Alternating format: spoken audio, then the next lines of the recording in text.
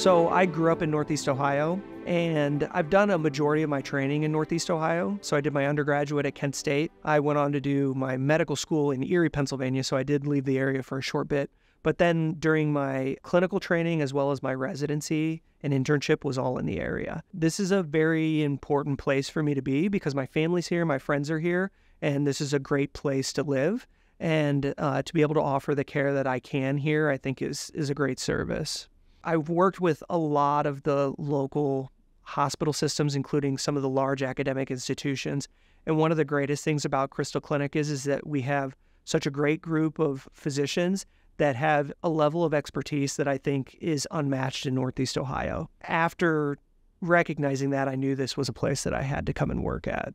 So I do non-surgical musculoskeletal care here. Me not doing surgeries or not having a surgical background, it offers a different avenue for treatment. The way that I practice medicine is different than a lot of other people.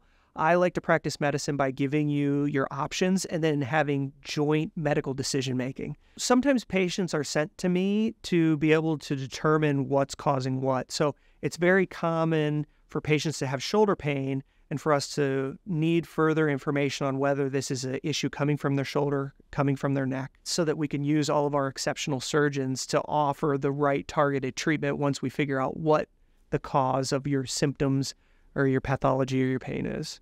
So outside of work, I really enjoy golfing. So that's probably one of my biggest hobbies, but I also enjoy hanging out with my family, going for hikes. I have 3 little boys that keep me very active, and I enjoy making food and entertaining friends and family. I'm really proud of the fact that sometimes I can answer very challenging questions. You know, putting the pieces of the puzzle together to help the patient understand what's going on. Sometimes it can be therapeutic just to find out what's wrong with you. And it's very common that I have patients that come to me and say, I've had 20 years of hip pain and nobody's been able to figure it out. And it's a pretty exciting moment for when I can put that all together and explain to the patient what's going on.